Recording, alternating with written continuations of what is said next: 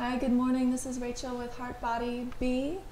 I have some tips and tricks to start off your day, about 10 minutes to start your day in your body.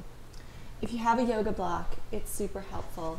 I have two different sizes, but all you really need is one. We have a lot of twists in our body. If we're right-handed, we're usually left-legged. I have some special twists. I have a little bit of a scoliotic pattern. I have a shorter right leg. I have a surgically altered foot. It's a mess, right? No, but we all have stuff. And then how can we just balance our pelvis every day? How can we open up our chest? You know, our whole life is in front of us. So just to balance our body and yeah, feel good, right? I like to take the larger block and my big toes parallel and be in the center of my ankles and just squeeze it and really squeeze my butt. So my adductors are turned on. Is turned on. Pulling up through my pelvic floor, what's the first yoga lock, and then navel to spine. And we're just going to start in mountain pose. So I feel like a line of energy is coming up through my sternum, and then my chin is just ever so slightly tucked, or there's a long line coming up through my neck. And you can maybe even feel that point on your head. Yeah. You can roll your shoulders down and back. Nice open palms, relaxed fingers, relaxed toes, and squeezing. You can even keep a nice bend in your knee, and then you can re-squeeze. And a few breaths here. I'm really squeezing that block between my legs, and it feels a bit like fire. The inner line of our legs get short, so it's a great time to stretch that. And it's gentle, and you're also getting the muscle engagement, the seat engagement, and then just turning on your posture for the day. I'll show it from the side. My feet are a couple inches apart. You could be 6 inches apart wherever you need to be with the block. You want to have a nice lumbar curve. You might be feeling a stretch in your hip flexors, which is good. Yeah.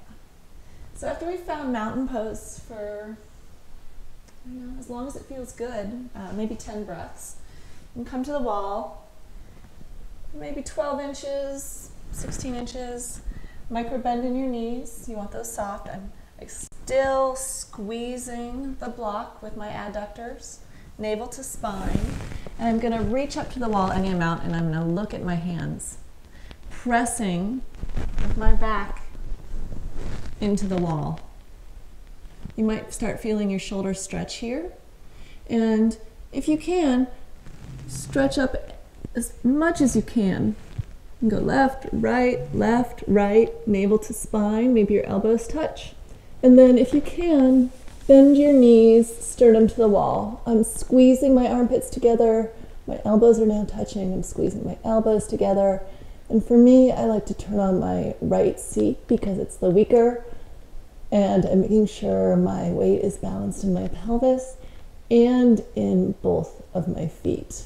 Squeezing, squeezing, squeezing the block. This is a back bend. Opening my throat and my chest, navel to spine. If you're feeling this in your back, you squeeze that block. Come out a little bit maybe. Navel to spine, and that should protect your back. This is great, great, great for back pain.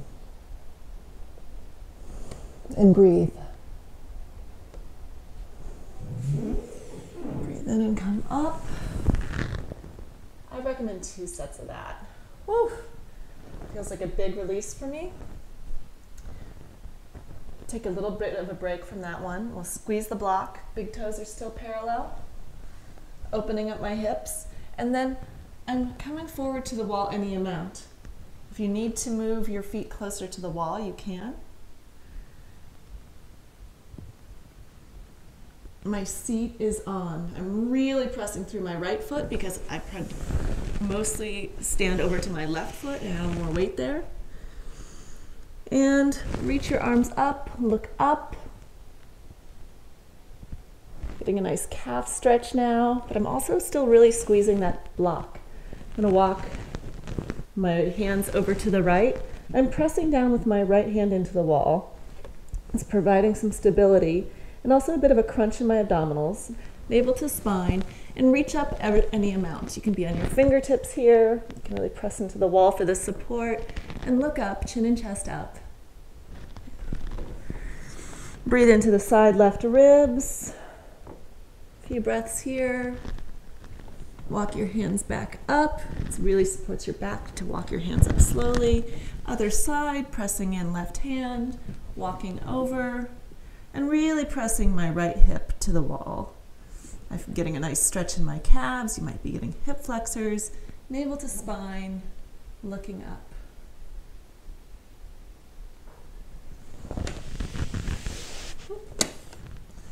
And breathe to come up. Finally, one chest opener. Squeeze your adductors, roll your shoulders back. You can even press your hands into that block and breathe. Look up any amount. This could be good, this could be great. You could really press into the block for support. Squeezing that block. My adductors are on fire. If you can, it feels good. Breathe into your chest. My triceps are on. Support that. Breathe in and up. Breathe your arms up, down, and we'll finish back in mountain pose. I can't imagine a better way to wake up. That was about 7 minutes. I would do a second set of all of that, and it makes me feel great the whole day.